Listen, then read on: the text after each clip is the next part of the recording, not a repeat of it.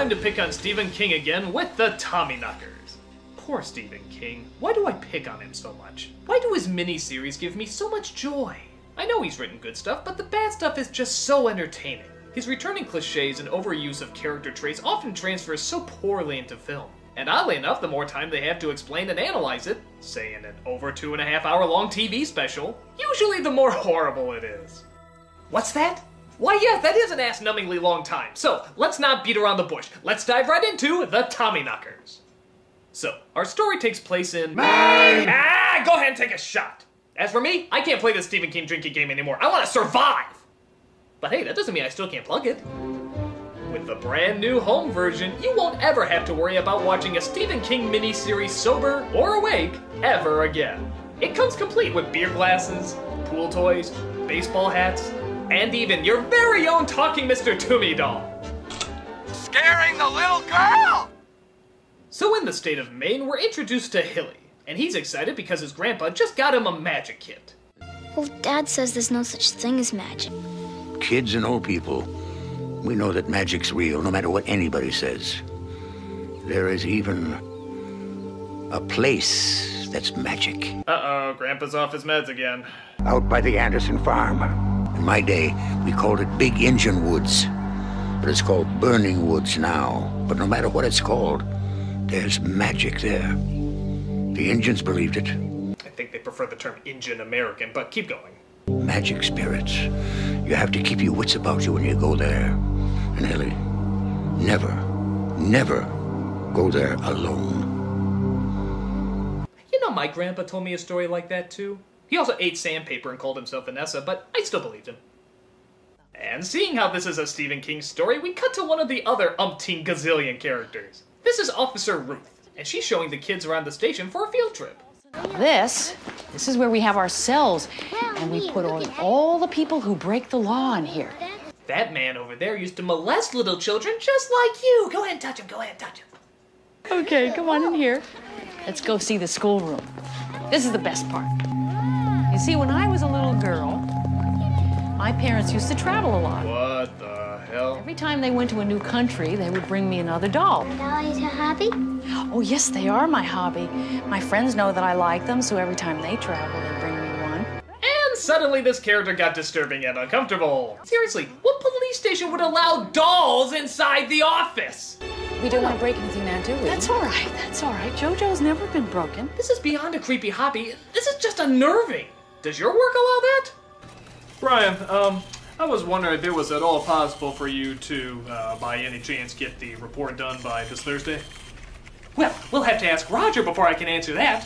What do you think, Roger?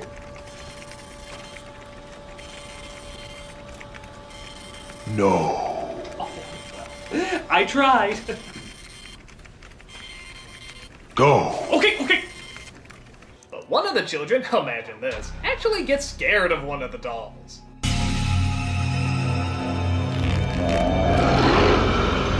They're bad. I'm scared. To be fair, that does look more realistic than the Jaws 3 shark. Tell you what, why don't you come back some other time and we'll see them together, okay? All alone. Just you and me. All right. Bye, Davey. What kind of cop is this? Does she not know how creepy this looks? And you wanna know what the weird thing is? The really friggin' out there thing? All throughout the rest of the movie, she's totally normal. She's easygoing, laid back, a nice person. There's nothing odd about her in the least. Oh, except for that one really fucked up thing, but aside from that, nothing. They say normal people are just people you don't know very well. Well then, by God, I don't want to know her very well. We then cut to a steamy post office where you can clearly see a red flag always stays up around here. Honey, I'm sorry. I think I'm gonna have to work late tonight. Oh, Joe, come on. Yeah, will you tell her for me that Becca Paulson likes her husband home for dinner? Yeah, honey, I will. Honey, I will. I gotta go now. Are you ready? Am I ready? Is that your question? Am I ready? It's like the sign says, neither snow nor rain nor... Heat. Oh yeah, now this is why the postman always rings twice. Except he's about to find out that the mail lady really is a mail lady. M-A-L-E! Cinema snob, what are you doing here? Oh, sorry. I thought this was a porno. This is how most of them start out. No, it's a Stephen King miniseries. Oh, condolences. Thanks. We then cut to a writer named Bobby, who stumbles across something very odd in her backyard. Ow.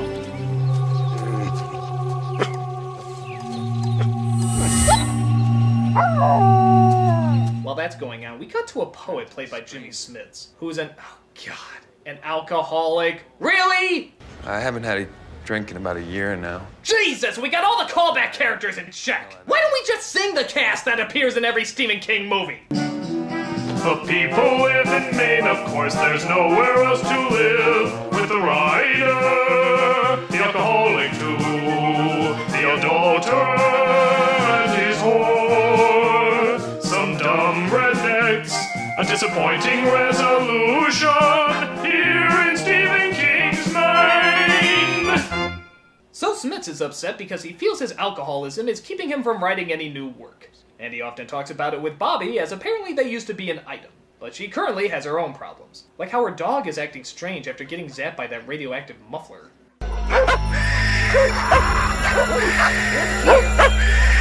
What? Who owns half of these animals? I mean, a parakeet is one thing, but an owl, a cobra, a fucking Komodo dragon? What the hell? Why don't you get your dog out of here? Can't a kid just play some ball with his ferocious killer Komodo dragon for just one moment?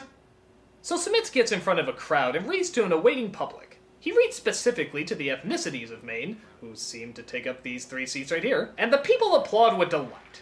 However, not everybody is amused. I pay you to read new poetry, not old stuff. When's the last poem you wrote that got published? You're nothing but a drunk, Gardner. Always were, always will be. Of course, he's not gonna take any of that. He's gonna show her that he's not a drunk by... Why don't we add some vodka to that? Getting royally plastered. That'll show her. Shall we maybe go upstairs or just give everybody a treat and do it right here on the rug, huh? Come on. I'm going to see to it that you'll never work again, you drunken, contentious, worthless... Oh! Well, this is a new one. A writer who's an alcoholic. I've never heard of such an odd combination. Caramba! Oh no, he's been taking fencing lessons from Burgess Meredith. Help you! Is that all you can say, Mr. Power Man, Mr. Kilowatt? You nooking SOB. If you remember nothing else in this world, remember this. God hates a coward. Well, there's only one dignified way to exit the scene. I'm sorry, I know we're supposed to feel sorry for him, but that's like the ending to a Goofy cartoon. He wakes up on a beach after a drunken rampage and is picked up by Officer Blagojevich, who takes him back home. While that's going on, Hilly's brother is frightened by something he hears making noise in the closet. Zool, motherfucker! Son of a bitch, ow! Wait, wake up! There's a monster in my closet. Don't listen to him! Just put your delicious brains back to sleep, doopy-doopy-doop! Some monster squirt. But Hilly doesn't see any monster and tells his brother to go back to sleep. Can I sleep in your bed tonight? Sure. Back we go, all warm and safe and toasty. No, I don't like the way he said that. And I don't like the way he's snuggling with him either. You know, Maine is sick. Do you know that, Maine? You're very sick. Joseph R. Paulson, you get back here this instant! So we see the cheating postman out again as his wife, Deputy Alivoyle, reminds him that he forgot his sandwiches. For you and the boys? For your fishing trip? Really, this is great. Well, as bad as he is, at least he appreciates the fact that his wife made him sandwiches. Oh my god, he nixed the sandwiches! He nixed the sandwiches, you fucking asshole! Cheating on your wife is one thing, but throwing her sandwiches out the window? You are a bad, bad man! Then hop on in and let's see what we can catch. So while he's getting a good look at her Tommyknockers, Smits meets up with Bobby, who tells him that the strange device she started digging up seems to be making her smarter. Not only does she fix the plumbing in the house, but she also manages to take the water heater apart and fix that too. As I uncover it, it's sending out some kind of transmission. They're turning you into Einstein, huh? I mean, I have no idea how I got the hot water heater to work. I just knew as I was doing it, everything seemed clear as a bell. God, it makes women good at plumbing and machinery? If this thing takes away women's fear of spiders, men are gonna have no use on this planet at all! Let's experience it together.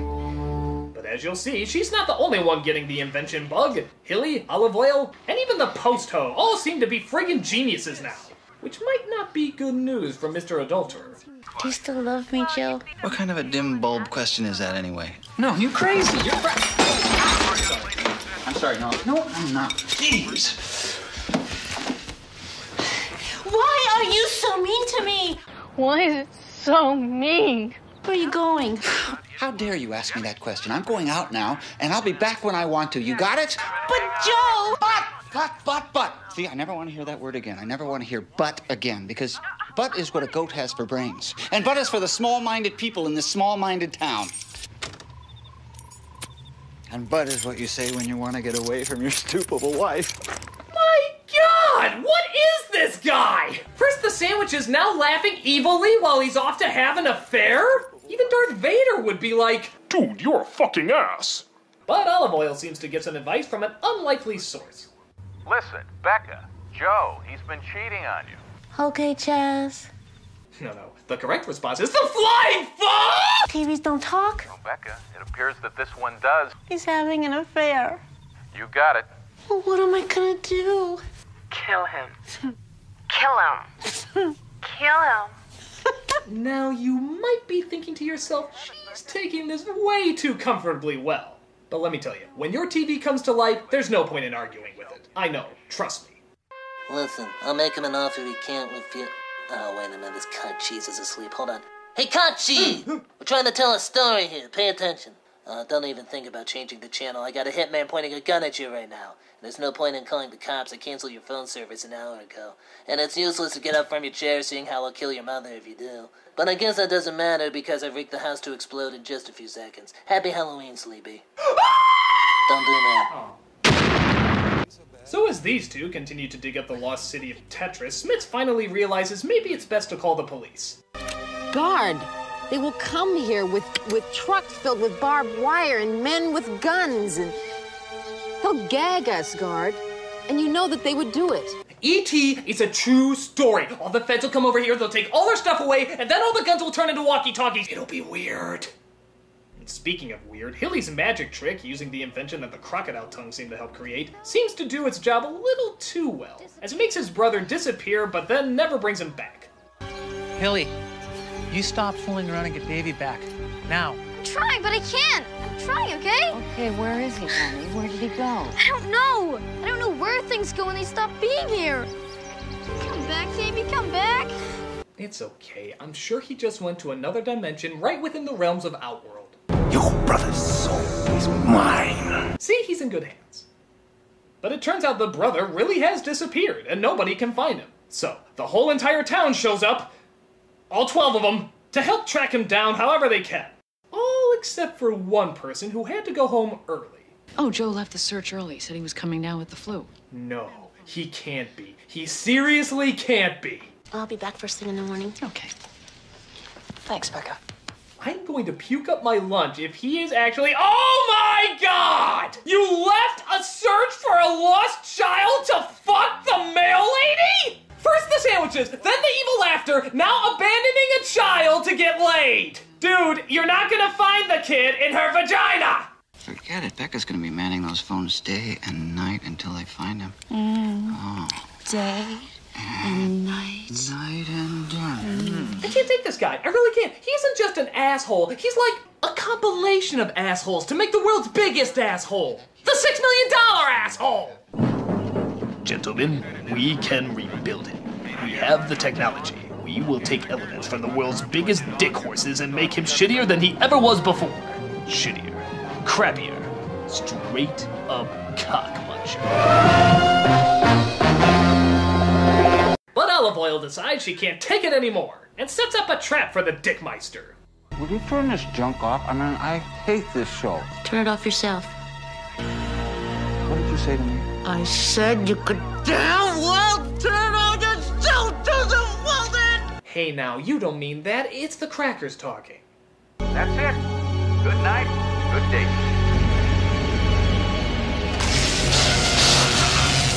Oh no, I've been Listerine'd!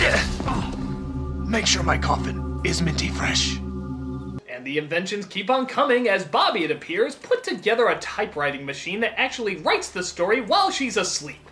I'd make a Stephen King joke here, but let's face it, you've already made it in your head. But things get even worse when Hilly suddenly slips into a coma. I'm taking him to the hospital, Terry. No. You two stay here. I'll take Hilly to the hospital. I'll call you as soon as I've spoken with the doctor. Ah, yes. Trust the guy who believes in engine magic with the safety of your child. Daddy. You okay, And just where is the hospital, you may ask? Oh good! I hear they have a real good health plan down there. Whenever a kid is in trouble, they just walk inside their house and pretend like nothing is going on. Suck on that, continuity lovers! Tommyknockers knocking at the door. So as you can see, Olive Oil was put in the nut house, and it seems like the rest of the town is not too far behind. Not only is everybody making more Dr. Seuss inventions, but many of them start becoming psychic and acting more crazy. I know a psychic in a Stephen King story. Alert the media! What was it you wanted? Well, aren't you gonna read my mind like everybody else, Nancy? I'm not getting it. The only one who doesn't seem to be affected by it is Smits, as he had a metal plate put in his head years ago that they think blocks off part of his brain. Probably the part that said say no to Star Wars prequels. You okay? Yeah, I just needed a good night's sleep. Ready to dig. Well, I think you should really take a good look at yourself. Why? You're obsessed. You can't stop it. I can't stop. What are you implying?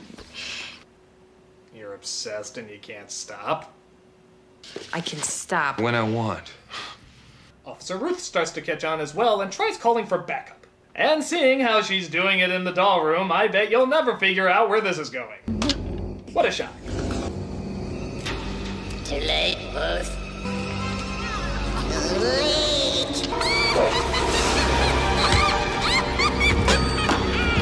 We represent the Homicide Guild! The Homicide Guild!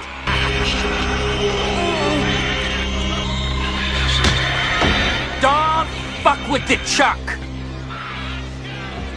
Yeah, I bet you thought those dolls were just gonna sit there nice and quiet all throughout this Stephen King story, didn't ya? But nope, they hide her body and disappear off to, I don't know, Puppet Master 12 or something. And meanwhile, the post-ho has been doing some inventing as well, as she tries her new invention on a pair of dim-witted cops. Is he always so mean and grumpy? Is he like that to you too, Trooper? Or is it just me?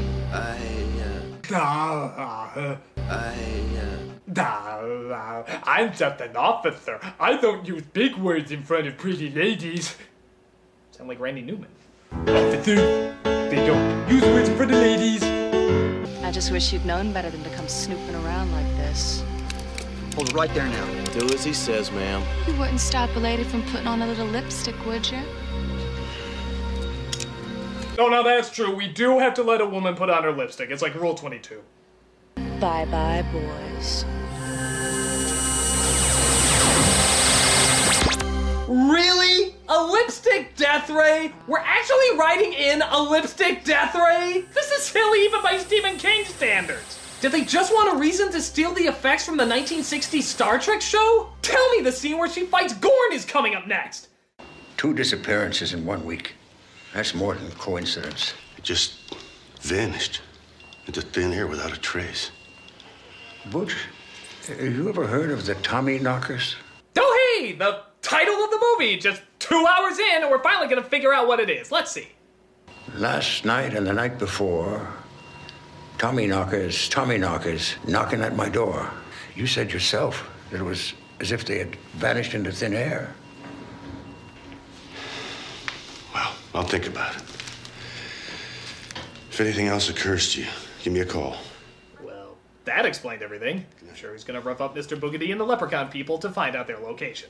Or is this gonna be like every other Stephen King story where he makes up a name for something that already has a name? Like, The Shining is just psychic. It is just an alien. Or Langoliers was...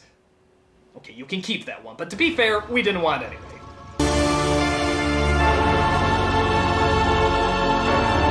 So everyone gathers around the Church of Slimer as everyone is hypnotized by the lean, mean green machine to keep digging it up. The time for all of us to unite. is at hand. Are you ready to complete the becoming? Is that sort of like The Happening, only funnier? But the crowd heard that inane whisper, captures Smits and forces him to start digging up the device. Meanwhile, Grandpa and the officer return to check on the town, only to find that it's completely abandoned. But hey, that doesn't mean they can't stop for a nice cold one. Come on, stupid.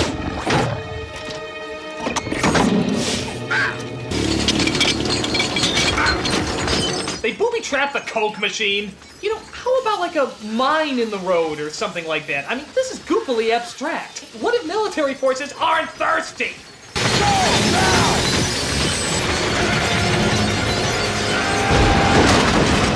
They did it! They fried the Coke again! Well, this is good. This is really good, because this gives me a chance to properly explain what frying the Coke is. It's when somebody does something so stupid or phenomenally over the top that you can't help but find it unbelievably awesome. And by God, what is more awesome than being killed by an exploding soda machine created by glowing Nickelodeon slime? Aside from a tiger stepping on a mine in a coliseum where a Coke machine is your only salvation. But aside from that, no. So Grandpa goes deeper into the woods to find the evil diggers. At first I thought it was weird that he didn't go back and try to get help, but then again, I guess it would sound odd telling a police officer that a Coke machine ate your friend and there's a cult trying to dig up Ecto Cooler, so maybe he made the right choice. But he gets captured too, and it seems like Smits is the only one left to save the day. He convinces Bobby that he's turned to their side and that only the two of them should be allowed to finish the digging and see what's inside.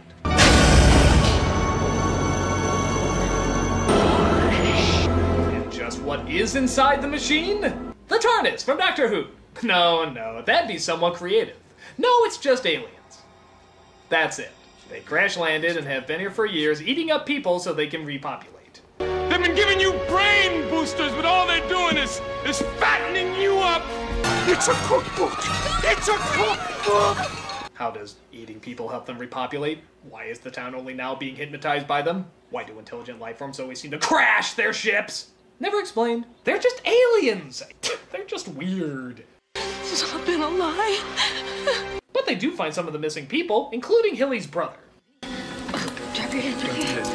Hold on to me. You okay? Worst magic trick ever. So it's kind of confusing, but I guess Smits throws the Toys R Us alien off the wheel and takes control of the ship with his mind. A bunch of the aliens try to stop him, which is weird. Why didn't they stop him when he first came in? But Smits manages to get the ship up and oh god, that looks silly. And blows it to hell with him inside.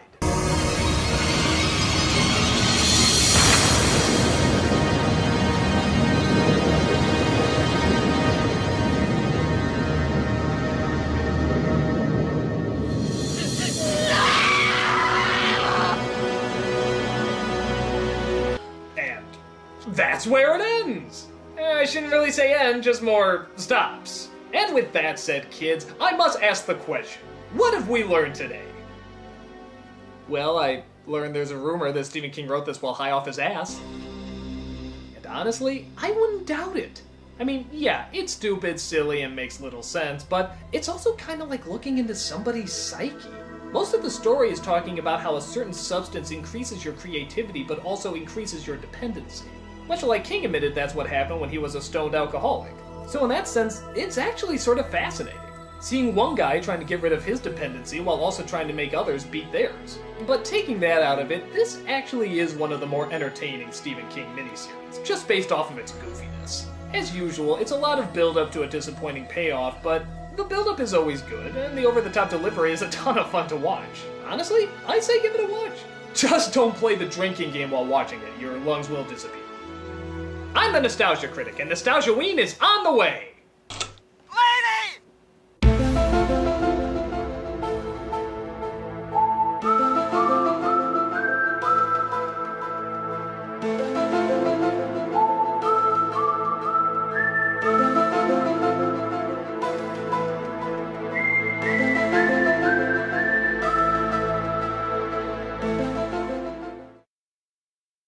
All warm and safe and toasty.